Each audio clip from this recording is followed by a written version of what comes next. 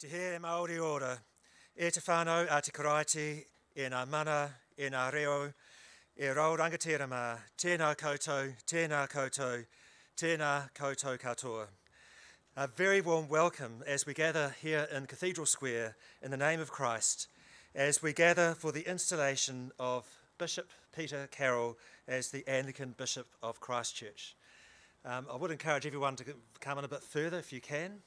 There's a little bit of room in the front.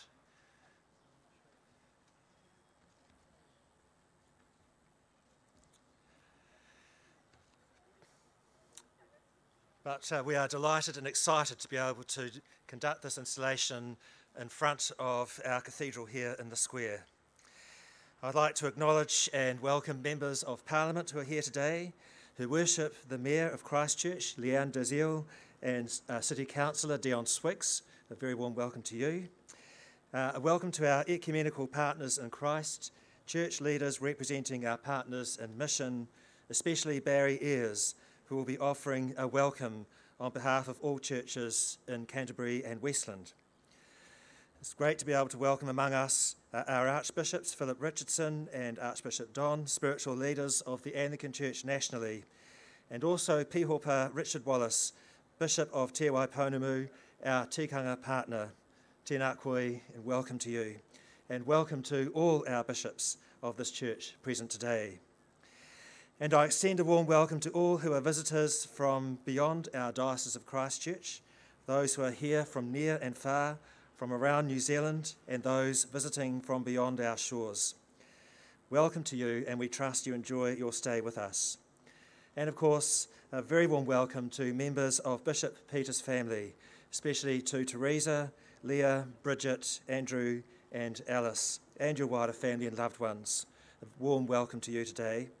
And I'd also like to acknowledge those who are involved in the Cathedral Reinstatement Project who are with us. And finally, a welcome to Cathedral Chapter, the Cathedral Choir, the clergy and people of God representing the many ministry units of this Diocese of Christchurch, and also to the citizens of Christchurch.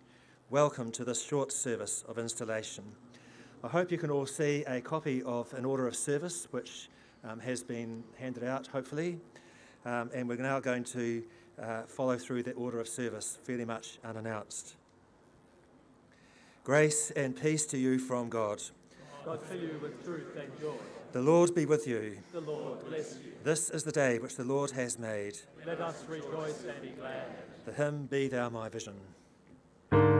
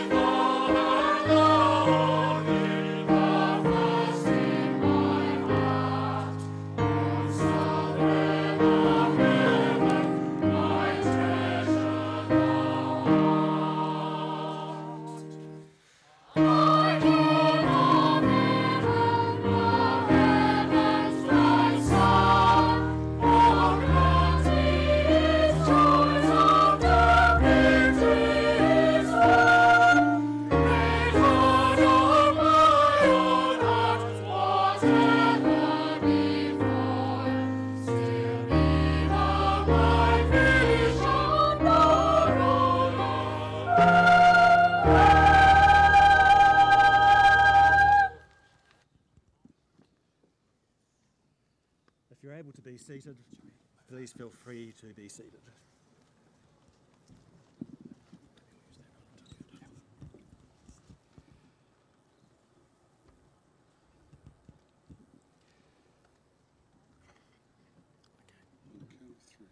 Make sure that Peter's got a microphone.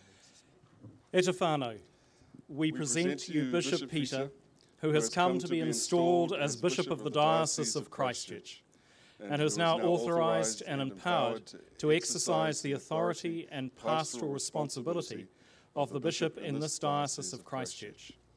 The Chancellor declares the certificates of election and ordination are valid. Archbishops, I declare Bishop Peter to have been validly nominated and sanctioned in accordance with Title A, Canon 1 of the Code of Canons of the Anglican Church in Aotearoa, New Zealand and Polynesia, and that the certificates of election and ordination are valid.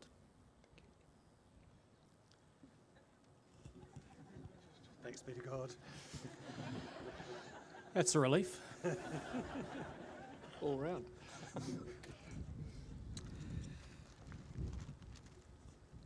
Peter, Bishop in the Church of God and our Bishop, we welcome you to your cathedral church at 100 Cathedral Square, the symbol and centre of your pastoral, liturgical and teaching ministry in this diocese. I thank you for your welcome, and I promise with God's help to be a faithful shepherd and servant among you. I pray that the ministry we share may be pleasing to God and may strengthen the life of this diocese and the whole Church of God.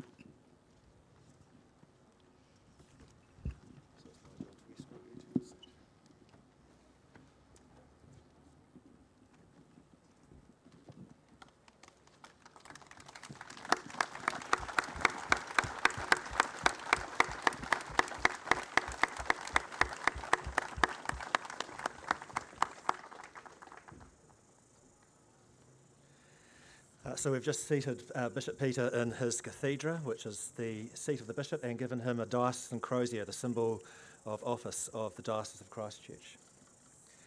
And now together we say, Bishop Peter, we, the people of this diocese, receive you as our bishop. Be seated among us as our pastor and leader. May the Lord stir up in you the flame of holy love and the power of faith that renews the world. Amen.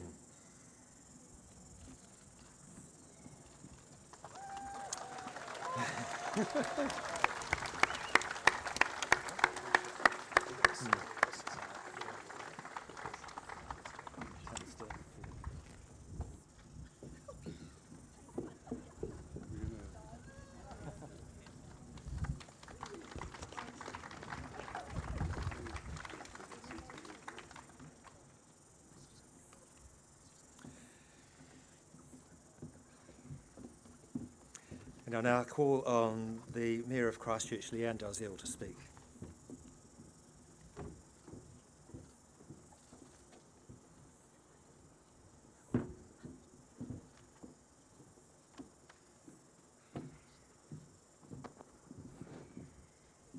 Ena mana, ena reo, e rauranga tira mā, tēnei te mihi kia koutou, I te kaupapa o te rā, tēnā koutou, tēnā rā tātou katoa.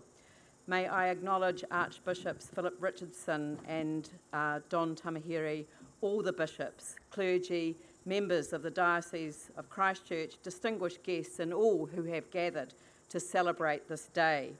Today I stand here on behalf of all civic leaders and the people of Christchurch, Canterbury, Westland and the Chatham Islands to say welcome to our new bishop, the Right Reverend Dr. Peter Carrell, the 9th Bishop of the Anglican Diocese of Christchurch. Congratulations.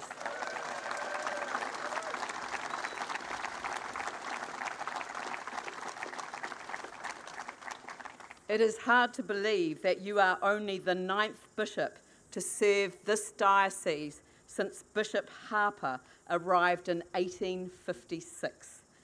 Thank you very much for choosing this place, this special place, Whitirea, Cathedral Square, for your installation. It is why we are New Zealand's first city. As a bishop, you take on a civic leadership role too.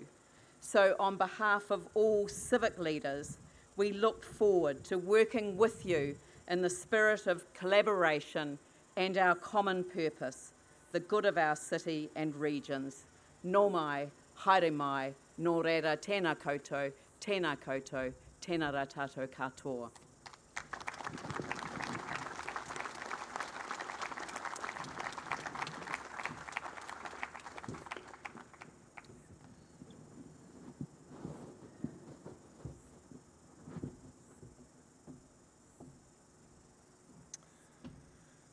Bishop Peter, it has an interesting ring to it.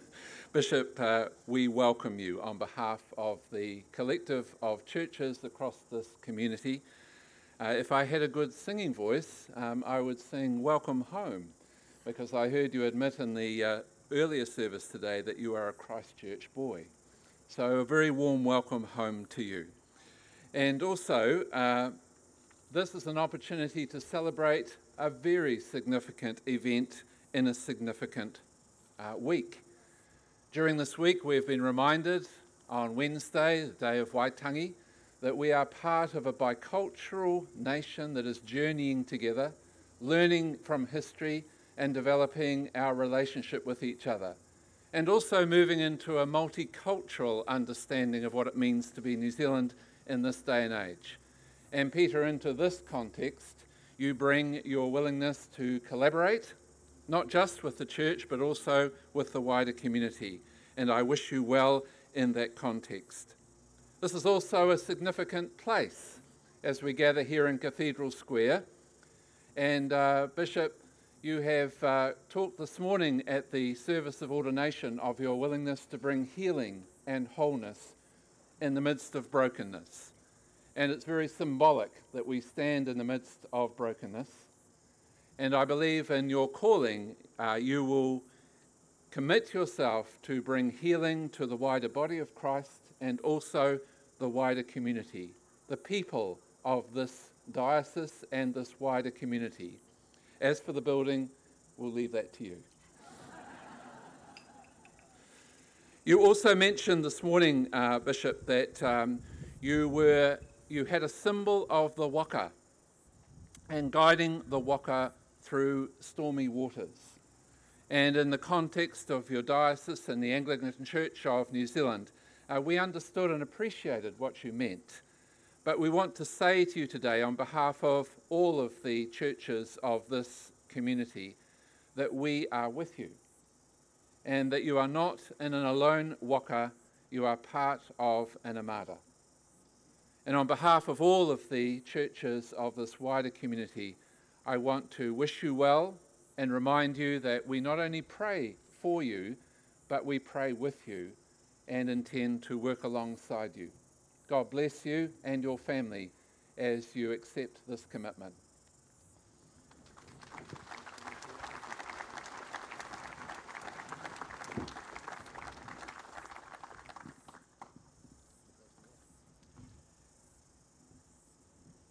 Let's pray as I lead in this collect. Almighty God, by your grace alone we are accepted and called to your service. Strengthen us by your Holy Spirit and empower our calling through Jesus Christ our Lord, who is alive and reigns with you and in the Holy Spirit, one God, now and forever. Amen.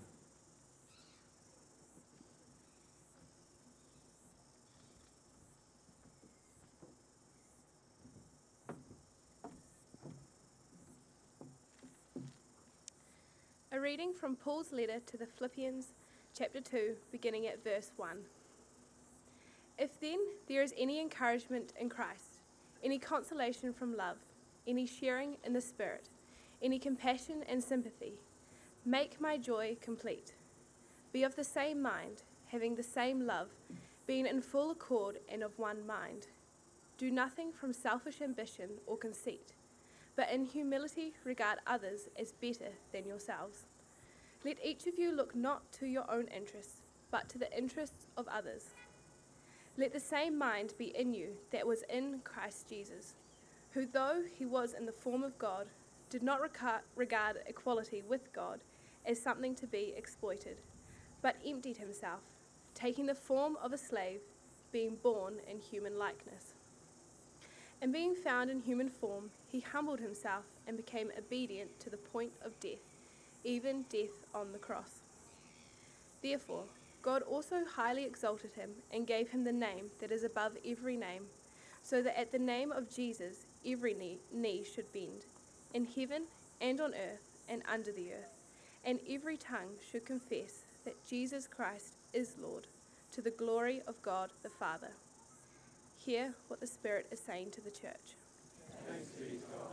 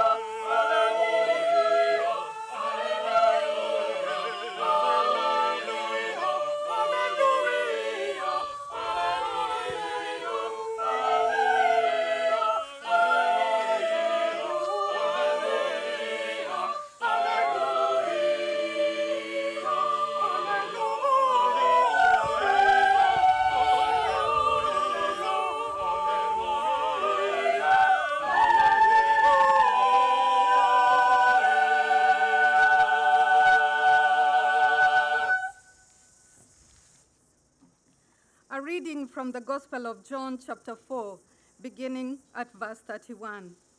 The disciples were urging Jesus, "Rabbi, eat something." But he said to them, "I have food to eat that you do not know about." So the disciples said to one another, "Surely no one has brought him something to eat?"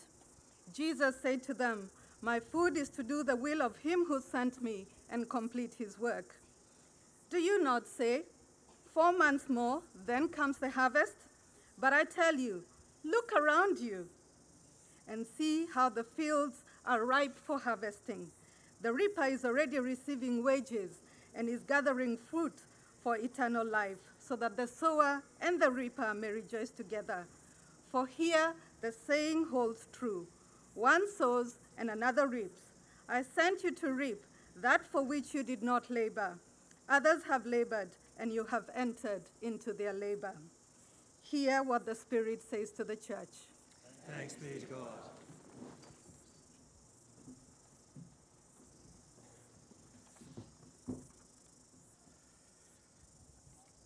I greet all of you and thank you all for participating this afternoon in this installation service. You have come from many places near and far, representing many communities and churches and schools in our diocesan region. and you've illustrated your coming with many banners. You've come from all parts of this diocese, but also all parts of the Anglican Church in these South Pacific Islands. Thank you. Under the leadership of Dean Lawrence and our diocesan manager Edwin Boyce, and many hard-working people on their teams, much hard work has gone into arranging this installation. Thank you so much for what you have done. Thank you, Mayor Leanne, and thank you, Barry Ayres, for your kind remarks. I pledge myself to work cooperatively with civic and church leaders in the regions of our diocese. It is a great privilege and a huge responsibility to stand here as the 9th Anglican Bishop of Christchurch. But I do so gladly because of the faith placed in me by this diocese and the Anglican Church in Aotearoa, New Zealand and Polynesia. A significant part of my new role is a ministry of encouragement and facilitation in the reinstatement of Christchurch Cathedral, which stands behind me today. Battered and broken by the Christchurch quakes, this cathedral remains standing. Today I am not able to be installed inside the cathedral, but I am glad to be installed as close to it as safety permits. One day we will be inside the cathedral again, and when we reopen it, I will stand outside the main doors, eager to bang on the doors with my crozier, a custom normally associated with an installation service. That reopening will be some years away, during which many challenges will be overcome by the terrific teams working on the cathedral's reinstatement. Thank you for what you are doing. Having made the decision in the 2017 Synod of this diocese to reinstate the cathedral, we are only able to speak in this hopeful way about the reopening of the cathedral because of the generosity of fellow New Zealanders. On behalf of the Diocese of Christchurch, I take this opportunity to publicly thank those who found a way forward for the reinstatement of the cathedral. I thank our local MPs who a few years ago pledged cross-party support to finding a way forward. I thank the New Zealand Government for committing funding to the reinstatement. On behalf of the New Zealand public, the Government has been generous and helpful, and I thank our fellow Kiwis for supporting this great project. I have personally conveyed this message of thanks to Megan Woods, Minister for Christchurch, who is unable to be present this afternoon. I thank Mayor Leanne Dalzell and the Christchurch City Councillors present today, thank you, for your support for the work which lies ahead of us. And through you, I thank the ratepayers of Christchurch City. We value your support, not only in terms of finance, but also in terms of cooperation and goodwill. I thank the many people and organisations who are pledging their support for the reinstatement. Between the government, the council and public benefactors, we will achieve our common goal. Christchurch Cathedral is an icon of our city and region, and working together, we Cantabrians will reinstate it. We'll accept help from outside Canterbury though. At the heart of our new city, we will have an enduring link with the settlement of 1850, as well as a continuing sacred space in which God is worshipped, the love of Christ is proclaimed, and the prayers of the people are said. It is my great hope that this project will be completed within my time as 9th Bishop of Christchurch. The greater project to which God has called me, however, is to serve Christ in his mission in our whole region and beyond. As Anglican Bishop of Christchurch, I am honoured to have a leadership role within Christ's great mission, the mission which both scripture readings speak to. I acknowledge in the spirit of the gospel reading, which talks about reaping where others have sown, my 8 predecessors, 4 of whom I have been privileged to know personally, and one of whom, Bishop David Coles, is here present today. I ask your prayers that I may not only be part of reaping what others have sown, but also sow good seeds for the future which others may reap. The mission of Christ is that every person might be drawn into the unending love of God. I pray that I may be a faithful witness to that divine love, which Christ demonstrated on the cross in a sacrificial death for our sake. The existence of the Church is a living testimony to the raising of Christ from the dead. The living Christ continues to inspire the mission of Christ to which the Church is called, a mission for the gospel, for justice, and for serving the last, the least, and the lost. Tomorrow I will speak further about the mission of Christ in the Diocese of Christchurch in each of our services in the Transitional Cathedral, 8 o'clock, 10 o'clock, 5 p.m. You're most welcome unless you are going to worship at your local parish church, in which case that's your priority. All the rest are welcome. Thank you again for being part of this great occasion today. I look forward to working together with you in the mission of Christ. May God be glorified in all we do and say, in Christ's name. Amen.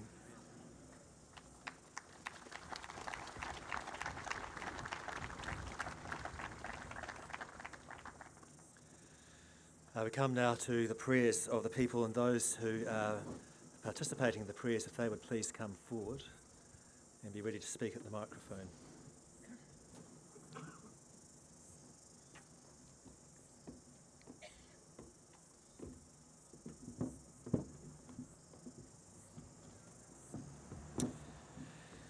Sisters and brothers in Christ, we are called to proclaim the story of God's love and mercy, and above all, the gospel of our Saviour Christ. I ask your prayers for Bishop Peter, who has come among us to preach the word of God and to teach the faith. Lord, in your mercy.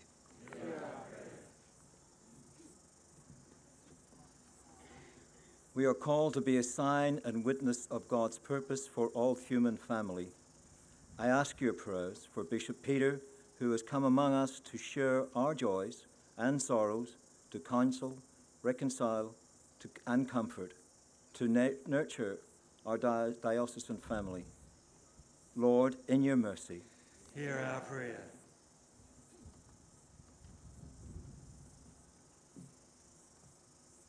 I ask your prayers for the congregations and communities and chaplaincies of this diocese, and for Peter, that he will encourage and support all the baptized in their gifts and ministries. Lord, in your mercy, hear our prayer.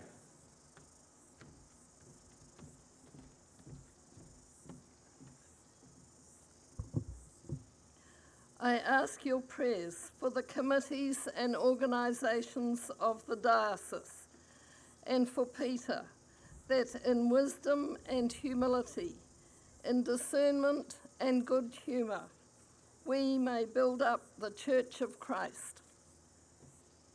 Lord, in your mercy, hear our prayer.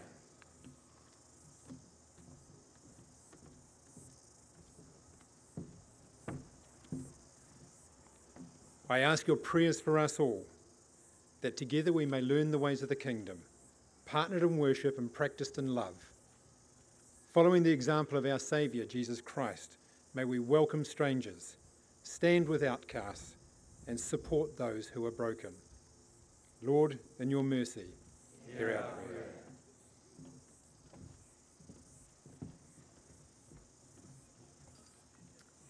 I ask your prayers for the regeneration of the Diocese of Christchurch, that across its ministry units, people of younger generations will respond to the call of Jesus to live for him and for others in the power of the Holy Spirit.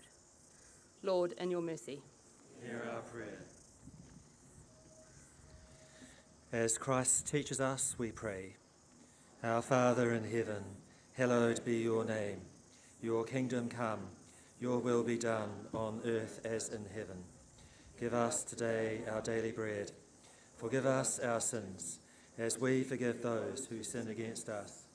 Save us from the time of trial, and deliver us from evil. For the kingdom, the power, and the glory are yours, now and forever. Amen.